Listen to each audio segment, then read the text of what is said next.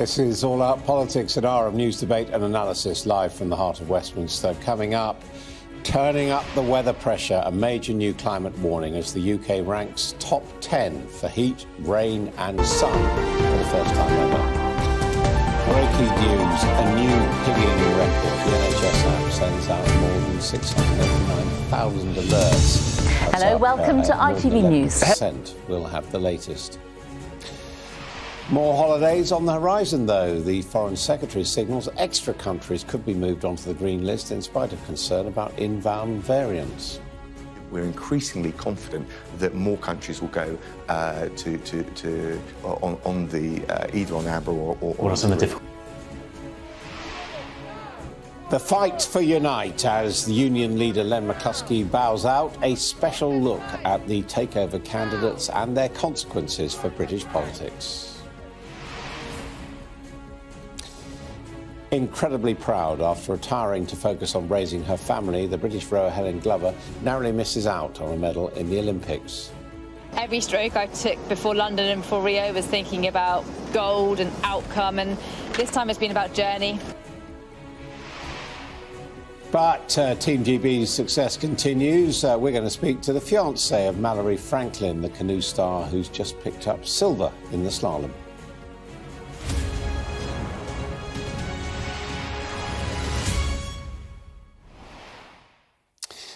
Good morning, this is All Out Politics, and we begin today with a stark warning about the scale of change impacting the country's climate. The Met Office has revealed that for the first time since records began, last year, 2020, the UK's weather ranked in the top 10 for heat, rainfall and sunshine. The new report warns that British summers could start regularly to hit 40 degrees Celsius, that's 104 degrees Fahrenheit, even if global warming targets are met. It says last year was the third warmest on record, with the highest temperature recorded in July reaching 37.8 degrees Celsius. 2020 was also the fifth wettest, with the total average rainfall reaching over 1,300 millimetres. And it was also the eighth sunniest on record, averaging almost 1,500 hours of bright sunshine. The last 30 years have been 0.9 degrees Celsius warmer than the 30 years before across all months and all countries, nations in the UK. The greatest warming has been across the East Midlands and East Anglia, where average annual temperatures have increased by more than 1 degree Celsius. The least warming occurred around western coastal fringes and parts of Northern Ireland and Scotland. Rainfall's been on the rise too. Over the last 3 decades, the UK has been 6% wetter on average than 3 decades before that. 6 of the 10 wettest years have occurred since 1998. Last year saw some significant weather extremes, including severe flooding from heavy rainfall in February. One of the areas affected was Avonmouth in Bristol. From there, our climate change correspondent, Hannah Thomas-Peter, reports. Avonmouth on the River Severn. Flooding is a part of life here, but it's getting worse. That's why the government's chosen this place to announce how it's going to spend billions of pounds on flood protection schemes across the country. This is to better protect our homes, our communities, our businesses, and make us more resilient to climate change. We know we're going to get more extreme weather events. We need to be prepared for them. Despite the influx of cash, eventually hard decisions will have to be made about who and what is protected from the rising water. Roughly 1 in every 5 households is at risk of flooding. There may come a time in the future where, as part of that building back better, we need to consider whether we move to better places where the risk of flooding is reduced. Global warming is reshaping our world in other ways too. In terms of sheer destructive power, rain and flooding often grabs the headlines in the UK, but climate change is also driving up our temperatures. At the Met Office headquarters in Exeter, they've been tracking some worrying patterns. This is where operational meteorologists... Senior climate scientist Mike Kendon has just written a report revealing that 2020 was the first year since records began to rank in the top 10 for heat, rainfall and sunshine. Climate change isn't just something that's going to happen in the future.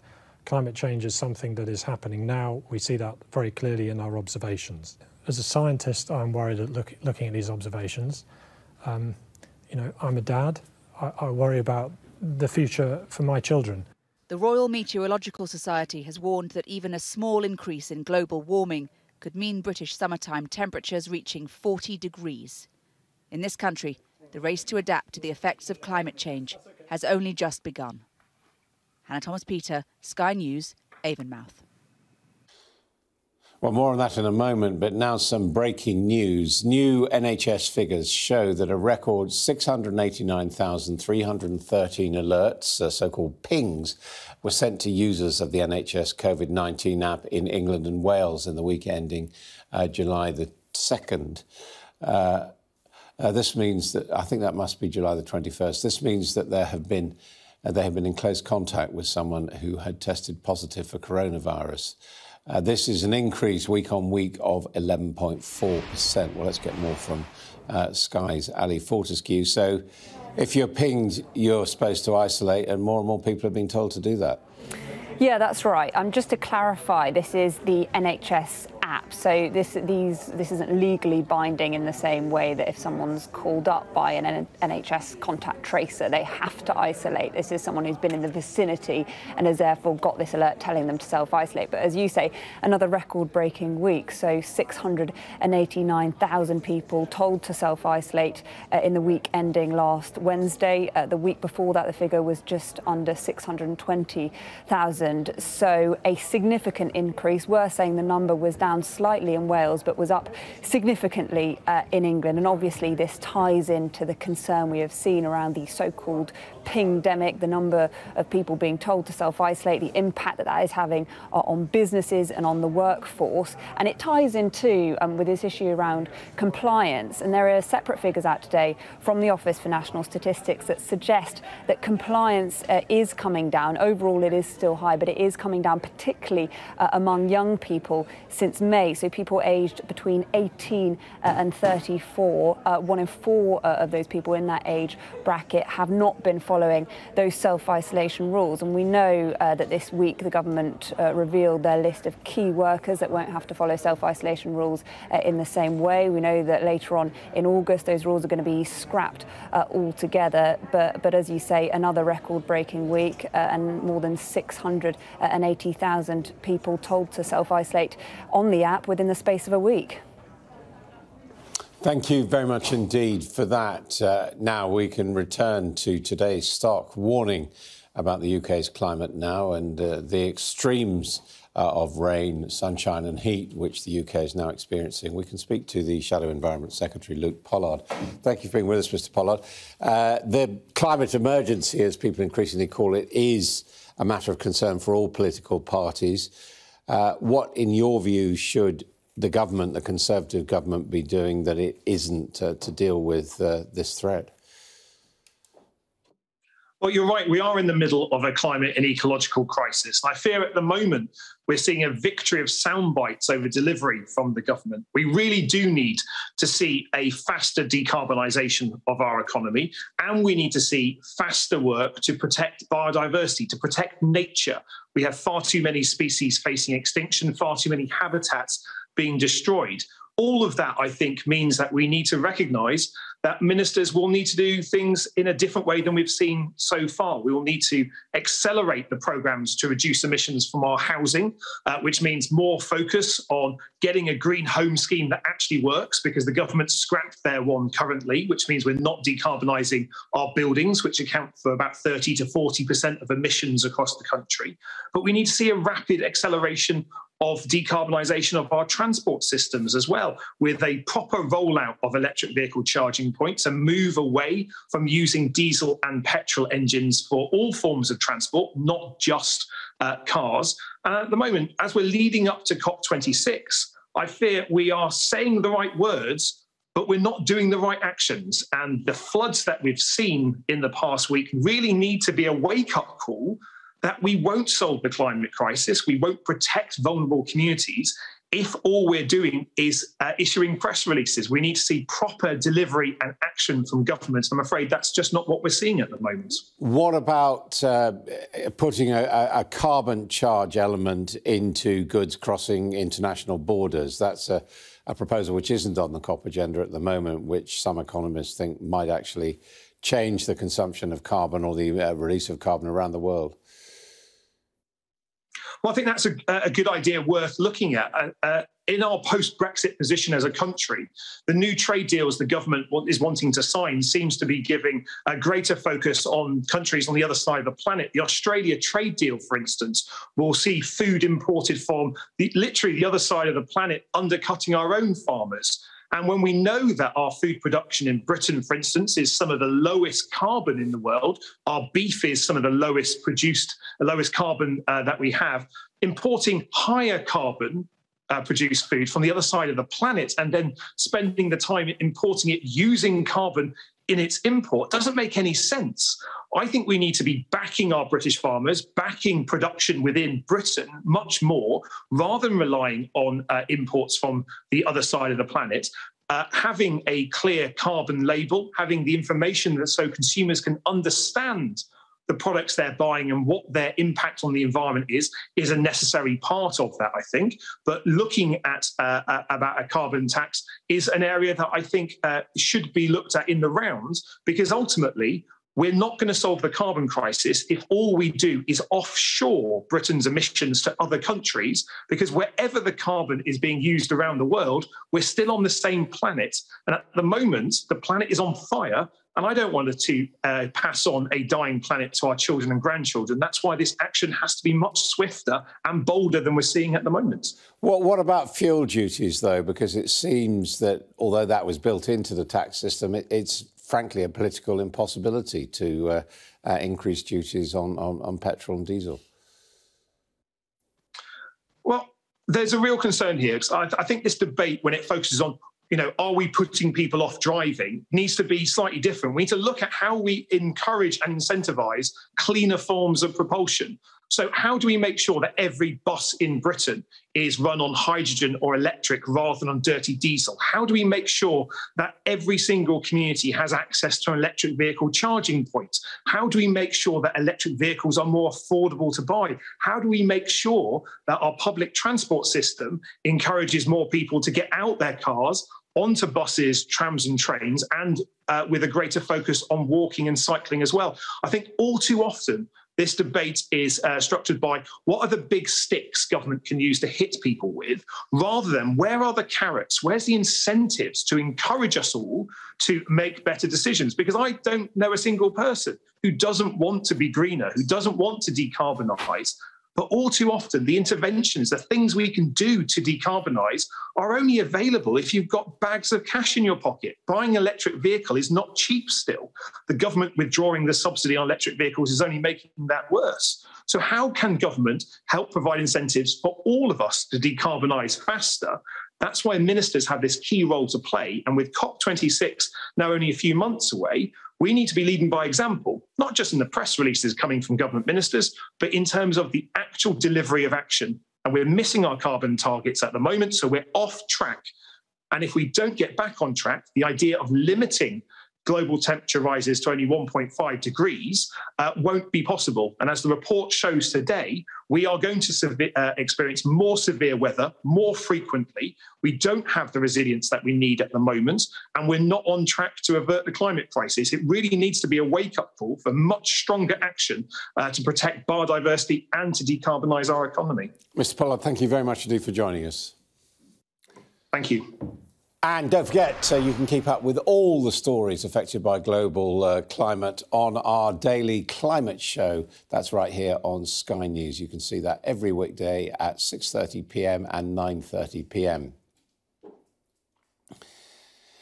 Now, the Foreign Secretary gave new hope to people wanting some summer sun abroad this morning. Dominic Raab told Sky News he was increasingly hopeful more countries may move up to amber and the green lists at the next travel announcement. But I think, personally, feels like the momentum forward is positive because as I say, because of the double vaccination reaching 70% of the adult population in this country. We've done the job we had to do domestically, and as we see other countries catch up, if you like, I think we're increasingly confident that more countries will go either on amber or onto green. We can't give cast iron guarantees about what the next review system will decide. If we did, it wouldn't be a very meaningful review system. Well, let's take a look at the current rules for travellers. At the moment, British travellers from green list destinations, which include Malta, Madeira and Australia, do not have to quarantine after landing in the UK, but they are required to take a coronavirus test before and after arriving. British arrivals from amber list countries, including Spain, Portugal and the United States of America, are only exempt from quarantine if they are fully vaccinated or under the age of 18. But from next Monday, this rule will be extended to EU and US visitors as well. Tougher rules will continue to remain in place for France, however, as arrivals will be required to isolate at home for 10 days, even if they have been double jabbed. And people coming from red list countries, including Turkey, the United Arab Emirates and India, will have to quarantine or do have to quarantine in a hotel. Well, with me is our political correspondent, Kate McCann. And Kate, I don't know what it's going to do for the environment if more people are travelling abroad, but they're going to be able to do it. Is that right? They will, and part of this is the economic argument for it, of course, because the UK government is very aware that a lot of industry, a lot of business that's done here is people coming in and out, travelling for meetings, travelling for business, and allowing people to do that when they're double jabbed more easily will, they hope, make it better for UK businesses who have been struggling, as we know. I think there's also an element of this, which is if the UK goes first, then perhaps there will be some confidence. The government is pretty secure in the knowledge that a significant number of people have now been double jabbed. They feel that the infection rate is going down enough to be able to do this. I think it's still early for the Americans. They seem to be more hesitant. Those discussions at diplomatic level are going on about trying to see reciprocal arrangements. And it's worth mentioning that around a dozen European countries still have quite strict measures too for UK travellers. But the hope is that the UK government will widen this list out and there will be more people who will be able to join it and travel more easily between destinations. And as we sort of adapt to changing circumstances, government attitudes seem to be changing a little bit as well, don't they? They are. I think we've seen a bit of back and forth on vaccination, for example, this week. We saw Michael Gove at the start of the week saying it was a very selfish thing to do if you weren't vaccinated. There's definitely a move to try and encourage people by gentle kind of arguments. Therese Coffey, for example, was suggesting that people need to be given more information if they're vaccine hesitant, but also a little bit of stick too, not just carrot, because there is now a sense that even the government is considering the idea of people being double jabbed in the workplace. And there are a number of businesses who have already said they will do this. Netflix, Google, Facebook, for example, have said that staff have to be double vaccinated. And Dominic Raab was asked exactly that question today, whether it's something that he would support. I can understand why employers think that that would be a smart policy or approach to encourage. Whether or not there should be hard and fast legal rules, I think we need to look at carefully. But our message is overwhelmingly get the jab. Life gets back to normal much more swiftly in a much more confident way if people have got 2 jabs. So certainly quite warm language there, and you and I both know when that kind of language is deployed, it usually means it's something that the government is considering. Now, there would, of course, be different cases for people who medically can't get the vaccination, but one thing is certain, that this is the key. We know that people need to be vaccinated in order to move on to the next stage, but it's also going to start to unlock travel. One thing worth mentioning, does it mean that we will likely see more domestic vaccine passports for entering gigs, even potentially bars and restaurants as some... Or going to work, indeed. Well, I mean, that's the question, and that would be legally controversial. I mean, Pimlico Plumbers, for example, a company, have said you can't be employed with them unless you are vaccinated. And they've said so far they've had nobody object to that policy after information. But that would be incredibly controversial. But passports for events, we've already seen that. Could it creep further? We'll have to wait and see. Kate McCann, thank you very much indeed. Well, there's been both success and disappointment for Team GB at the Olympics overnight into this morning. First thing, the rower Helen Glover, who returned to the Olympics after retiring to raise her family and have 3 children, narrowly missed out on a medal with her partner Polly Swan. They came 4th in spite of missing out on a podium place. Glover told our correspondent Tom Parmenter in Tokyo she is incredibly proud of what they've achieved and that she has been on a huge journey. Every stroke I took before London and before Rio was thinking about gold and outcome, and this time it's been about journey, about getting home in time for their nap time, about, you know, what time their next snack is and what time bedtime is, and fitting rowing around life. And so yeah, it changes again, like Polly was saying about the pandemic, changing your perspective. So does being a parent, and I think that making them proud but also having them part of my journey was always really important to me. Meanwhile, Matt Coward-Holly collected the bronze medal for shooting in the men's trap final today as the world and European champion. The 26-year-old from Chelmsford had been a favourite to win gold, but he was beaten by the Czech duo of Jiri Liptak and David Kostelecki. The female canoeist Mallory Franklin won the silver medal in the women's singles slalom, building on her success on Wednesday of recording the fastest time in both heats. And we can speak now to Mallory Franklin's fiancée, Kieran Lee Edwards, who joins me now. Pretty exciting time for you, Kieran. Oh, what a morning and what a role. Yeah, obviously delighted that Mal's done so well and really put herself out there today. And this is the first time a woman has been in this event, slalom. I mean, what does it involve? It really is. So, yeah, C1 Women is the first time this category's been in the Games. We've had the kayak women historically, but great to see the addition of the C1 there. The discipline has really pushed on since it was confirmed that it was going to be included in the Games. And Mallory and Jess, who are first and second today, have really pushing the boundaries of what's possible in that discipline, keeping the men honest. And we saw a great final there. And have you managed to speak to Mallory since she got silver? I think she's been super busy with media and things. We did just manage to say a few words, which was really nice. But she's coming home on Saturday, so we'll get time to catch up then. And what about you? Are you a big canoeist as well? Is it right to call it canoeing even? Yes, yeah, by all means, canoeing is definitely the right terminology. Yes, Mallory and I actually met on a riverbank when we were about 9 years old, and here we are today with Mallory at the Olympics. Yeah, we're getting married later this year actually as well. So yeah, we've really been through it all together, and we've raced on junior and under 23 and senior teams. Right the way through there. Which is and are you going to have a waterborne marriage or not? Wedding ceremony? You'd think so, maybe, but no. Our venue is actually right next to a lake, so we've got the calming noise of some water in the background for the big day. Well, many congratulations for that, and congratulations, of course, to Mallory on getting silver. Thank you very much indeed for joining us. You're watching All Out Politics. Coming up next, the future of Unite. We take a look at the candidates hoping to take over from Len McCluskey at the trade union. What could it all mean for Labour?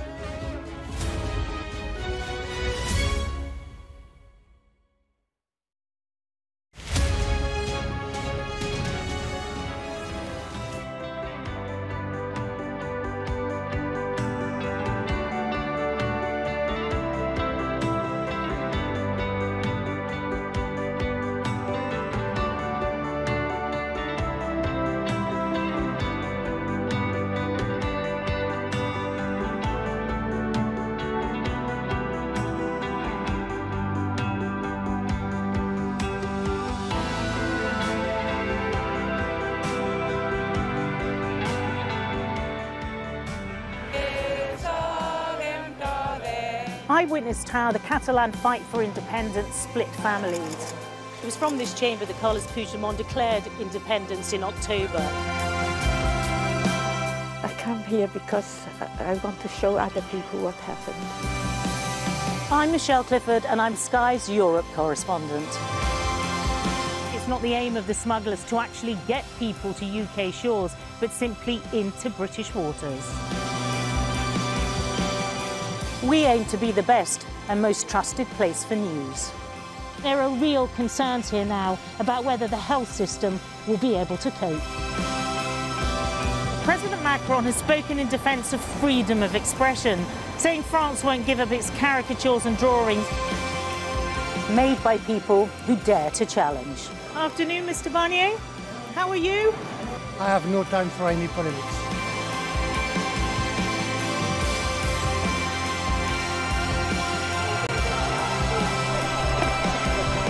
There's anger at the police, anger at the government, anger about wider social and economic problems in this nation. We're on the verge of fascism and we have a country to save.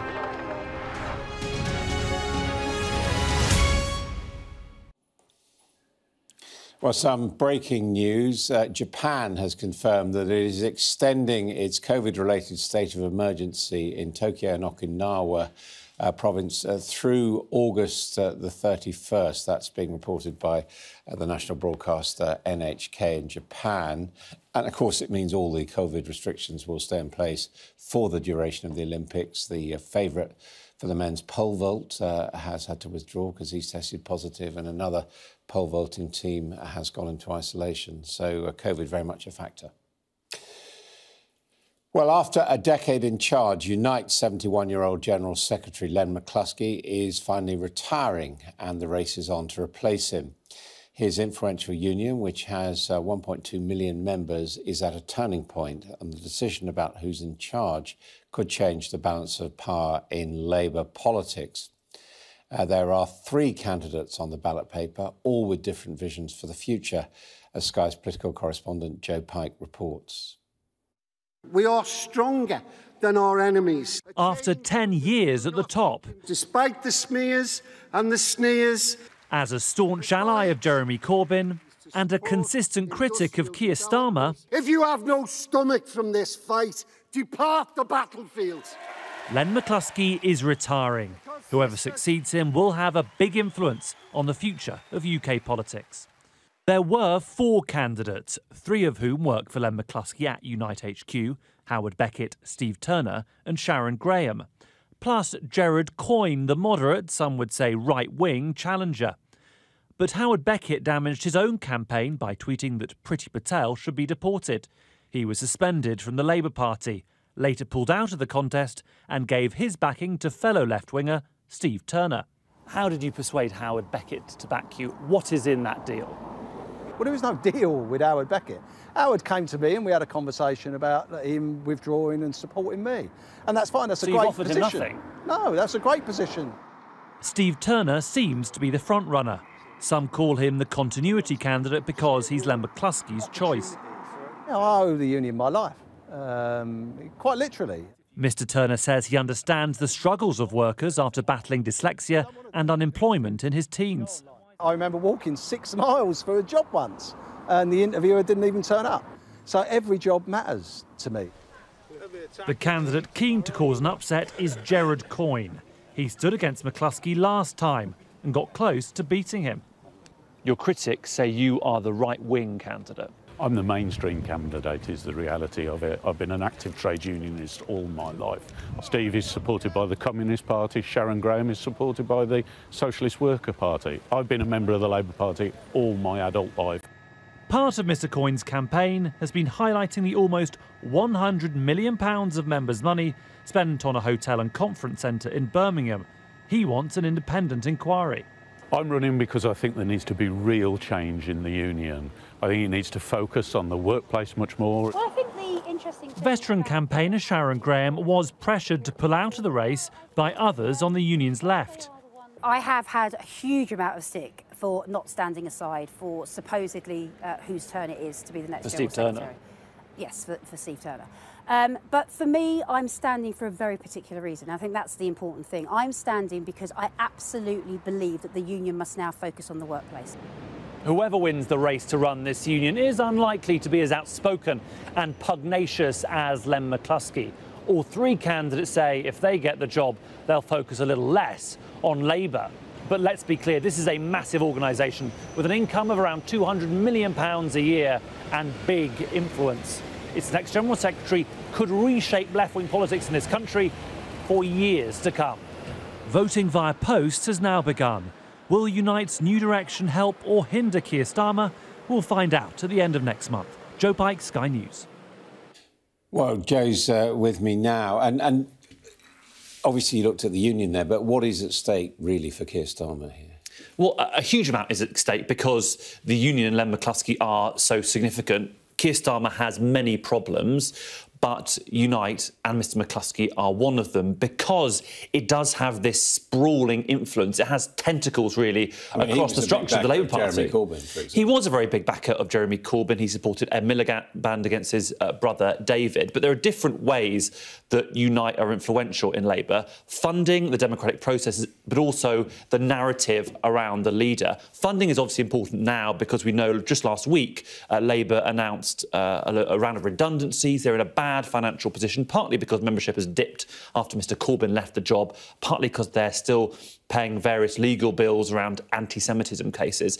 And the fact that Unite is such a rich organisation, income annually of around £200 million, means that its financial support is significant. In terms of the democratic processes, Unite has a seat on the ruling NEC, the National Executive Committee of Labour. They have, of course, delegates at the annual conference where some key decisions are sometimes made. And also, of course, they're pushing for their own people to be MPs and to take on seats. And then there's also, perhaps most prominently, shaping the narrative around the leader.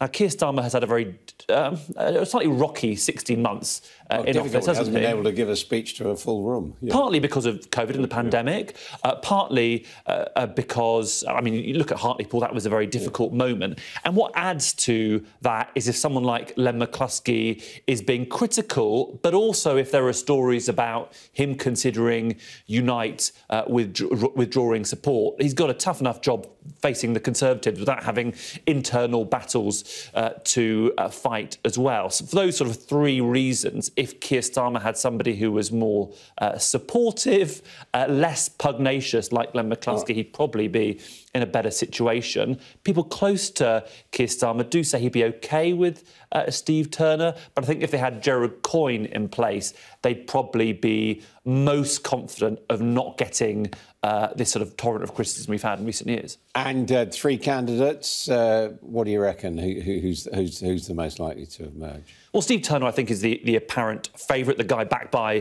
Mr McCluskey. A lot of people say he's a nice guy. He's a popular, well-known person in the union. Gerard Coyne, who ran against McCluskey last time, got within about 5,000 votes of beating him, almost came from nowhere. He seems remarkably confident that he can actually do it. Look, all the candidates say they can win, but Mr Coyne does seem to think that things are going his direction. And then Sharon Graham is significant as well because she does have a lot of grassroots support. And, of course, turnout will be very important. It's usually 12, 13, 14, 15%. So a very small proportion of members are actually voting, but that could be significant. And with three candidates, you could see, the left vote, for example, being split, maybe Mr Coyne coming through the middle, or Mr Turner perhaps winning and keeping the McCluskey flame alive. OK, thank you very much indeed, Joe Pike there. Well, coming up next, we're going to take a look at all the opinions and talking points in today's newspapers and news websites in The View.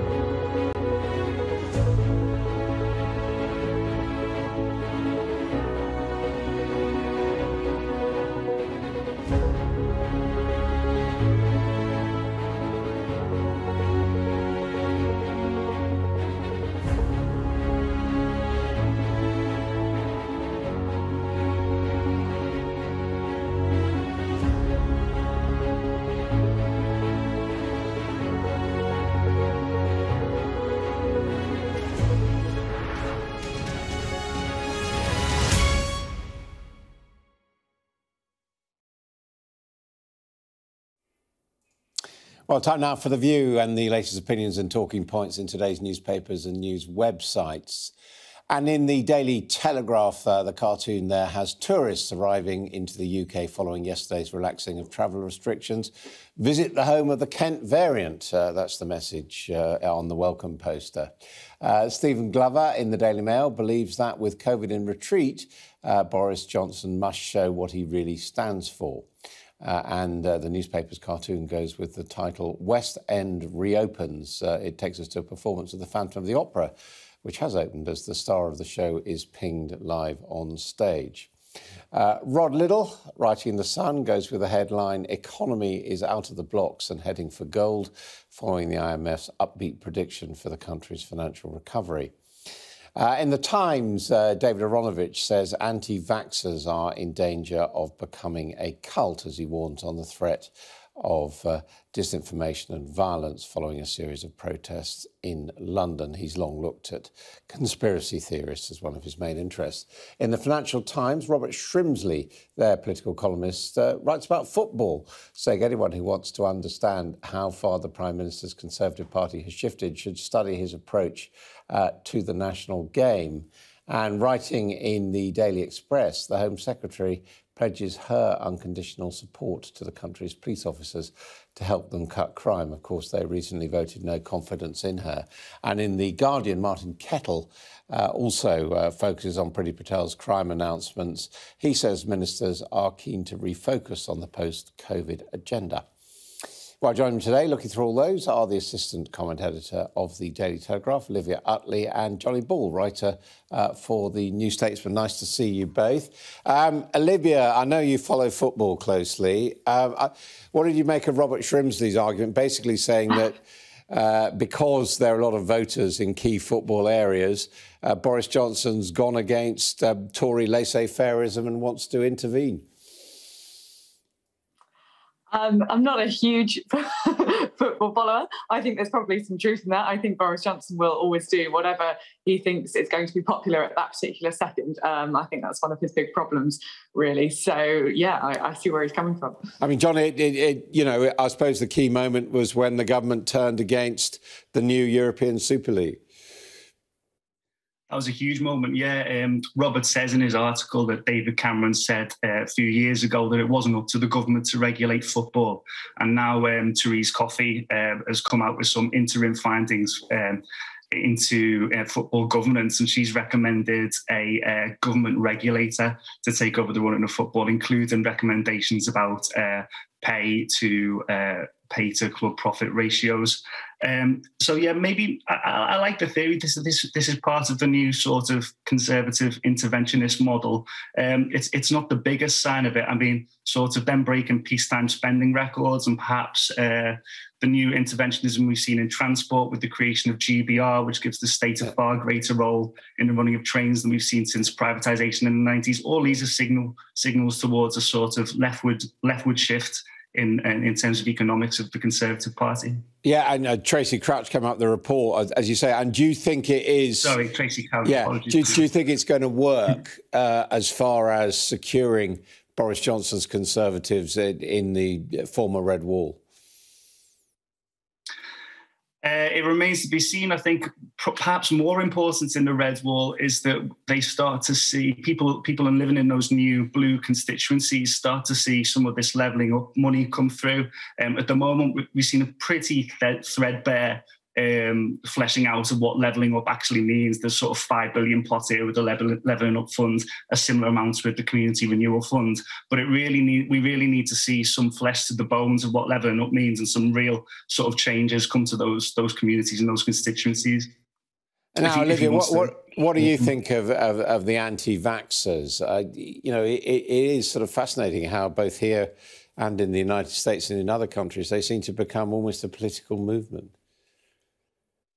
Yeah, and it was really interesting, I thought, that David Aronovich column. He talks about how previous sort of conspiracy theories normally settle into one of three camps. There are the sort of the kind of ones who are obsessed with a particular tragedy, so Diana's death theorists and 9/11 theorists, that normally doesn't come with a sort of overarching point of view. Then there are the sort of they're out to get our kids ones. And those two things have sort of come together in these anti-vaxxers who are extremely, well, getting on for violent, it seems, in some places. And he thinks it's the same sort of phenomenon which drove the storming of the Capitol. And if that's the case, then it's quite scary, because, as you say, they are forming this pretty cohesive political unit, and they could pose a genuine serious threat. He thinks that the answer to it, and I think he's probably right, is sort of serious journalists. He mentions the BBC and the Times, I'd say the Telegraph as well, other mainstream media outlets, explaining why these people are wrong and giving the right information is what we need to be doing more of, much better than the kind of social media takedown. I think he's absolutely right, but it does feel a bit like fighting the tide when there are really quite a lot of them, and they're gaining a lot of traction on social media, both here and in the US. And interesting, Johnny, that they have support both on the extreme right and the extreme left. Yeah, David talks about that in the article. It's sort of a strange amalgamation of sort of new age ideas and QAnon and conspiracy theories about 5G and Bill Gates wanting to track us through the vaccination. I think it's sort of, it's scary, but a bit unsurprising that we've seen the rise of this through lockdown in the last sort of 16 to 18 months of the pandemic, because a lot of people have been sat at home scrolling through a load of nonsense on their phones and, you know, sharing memes like they're the truth on WhatsApp, etc. And at the end of the day, we've all been through an incredibly difficult best part of 18 months locked up, and people are looking for answers and people are looking for comfort. And I think sometimes conspiracy theories can apply order to what is essentially a sort of chaotic and confusing situation. And what do you make, Olivia, of Priti Patel's love letter to the boys in blue, or the boys and girls in blue?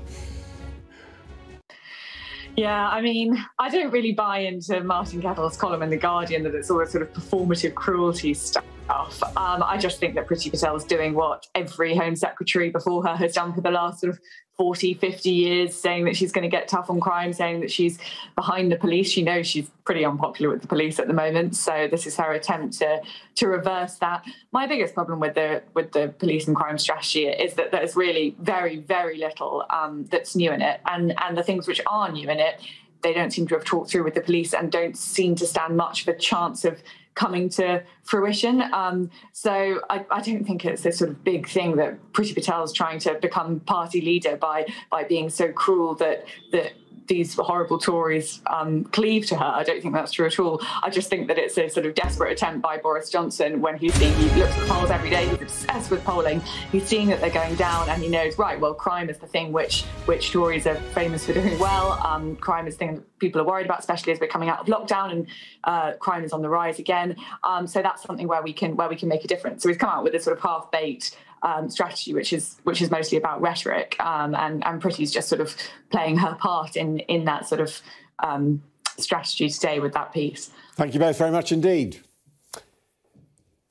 This is All Out Politics. Coming up next, compromise. A new Lords report calls for patience and trust to break the Northern Ireland Protocol impasse.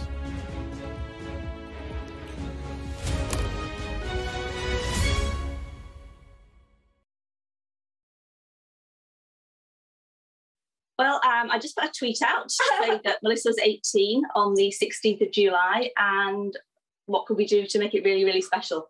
So I thought, I know, we'll carry her up Snowdon. So I asked for, is there any way this could happen if anyone would volunteer to help us? And the Steve Prescott Foundation very kindly said, yes, come on, let's make this happen. So there was lots of planning, and together with Conquer Hiking and Trekking, the guys from there, Jonathan especially, they put a team together and they carried, pushed, pulled, and got Melissa right to the top of Snowdon, which was amazing. We took the Llanberis route, and walking up Snowdon's hard on its own, but walking up Snowdon with a wheelchair with Melissa in it is even harder. The wheelchair and Melissa weighed about 70 kilograms together, and you've got to think lifting that over rocks, over steps, over the train tracks, it was just immense. I can't thank them enough, and I can't tell you how amazing they were. They worked in teams. Morning, Britain. And to get up the mountain, as you say, was really, really hard work. But then coming down, you've also got the added danger of the wheelchair running away. So they had to have, they used the ropes to make sure that they actually had enough tension to stop the wheelchair going along. So that took even more strength, which once you've hiked all the way up there, you've got to use more strength to get back down again safely. But they did, and it was an absolutely amazing day. Angelina, it's a genetic condition which primarily affects her nervous system. So Melissa has epilepsy. She can't speak. She has balance and movement issues. She has a very poor sleep pattern. So she does have an awful lot of things to deal with on a day-to-day basis. We try to take her as many places as we can and experience as many exciting things as we can. And Snowdon just seemed to be the most obvious because it's one of the closest. And she is now the first person with Angelman syndrome to have actually conquered there.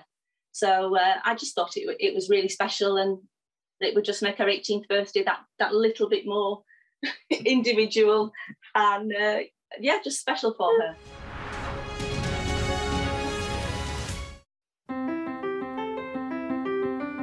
Do Good sponsors Sky News financial updates.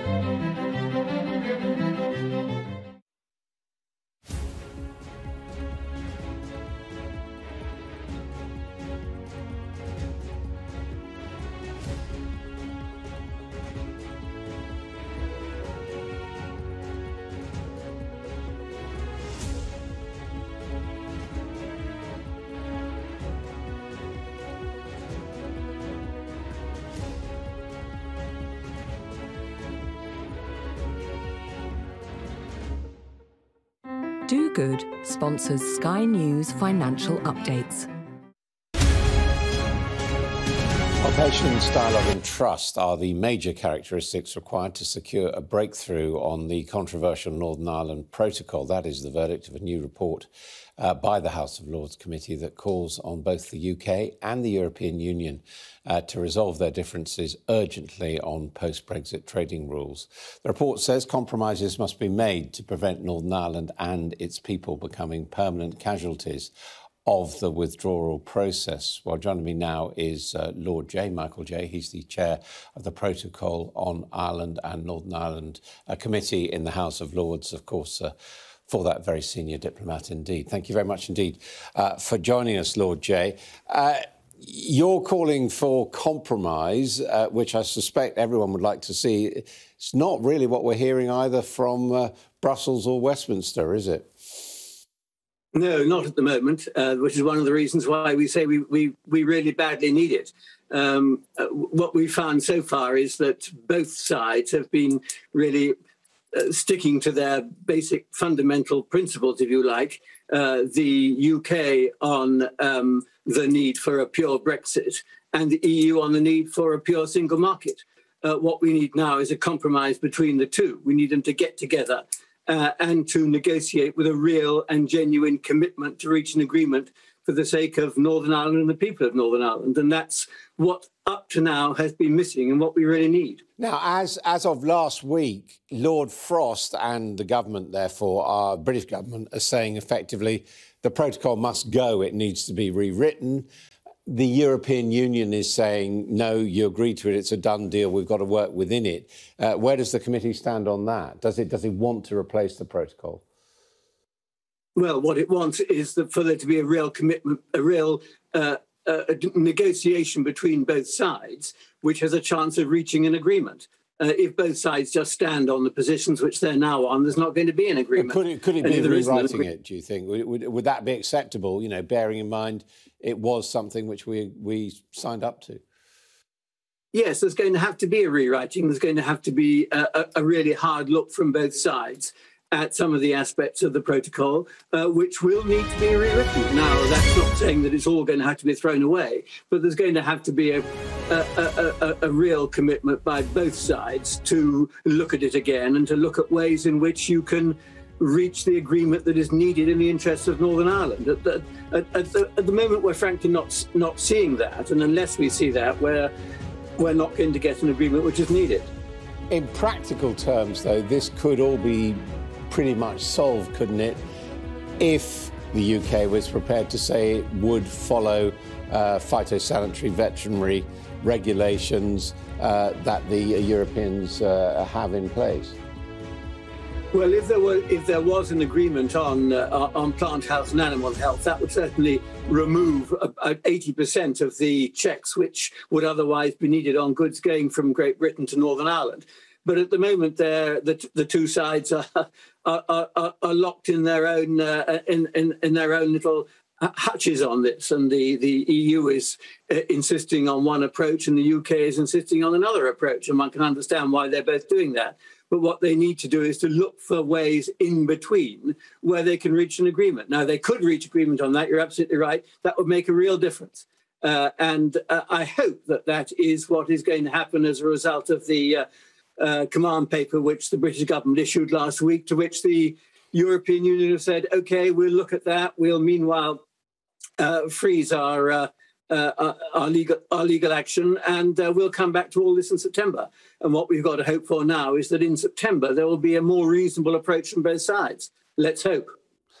Do you think there has been a significant shift with Brexit in the British government's attitude towards Northern Ireland? I mean, time was where the rubric was that the Westminster government had no strategic, economic or selfish interest in keeping Northern Ireland. But since Brexit, has that changed? Yes, it has changed, because the Good Friday Agreement, the Belfast Agreement, was extremely difficult to achieve. But that was made possible because both Ireland and Great Britain and Ireland were members of the European Union. When we decided to leave the European Union, so of course a vote by referendum, then that has made the achievement of stability and peace in Northern Ireland harder. That is why a protocol is needed. And now there has to be a greater sense of compromise and commitment in order to reach an agreement. It's not easy. It's not going to be easy. It's not going to be reached by the end of September, which is the sort of deadline which is there. I think that's going to have to be extended. But there has to be an agreement in the next few months, or the businesses which need stability and certainty, and Northern Ireland consumers who need stability and certainty, are the ones that are going to suffer. I think the other thing that is needed is that both Great Britain and the European Union need to put Northern Ireland at the heart of the negotiations rather than their own concerns. I think that matters a lot. Thank you very much indeed, Lord Jay, there on his new report today from his committee on the Northern Ireland Protocol. Well, what about the weather?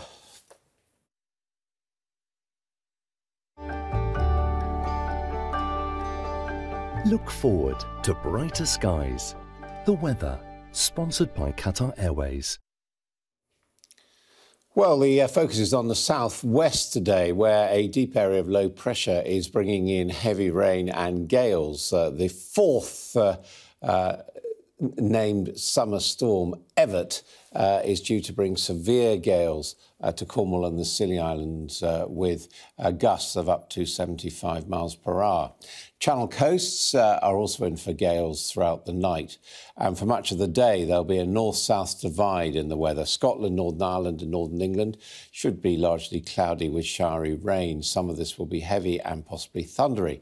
England and Wales, though, largely dry with sunny spells, although a few showers are likely to bubble up. Increasingly, cloud will bring rain to southern Ireland, Wales and the southwest later on in the afternoon. Winds will begin to freshen, reaching gale force or severe gale force later in the evening.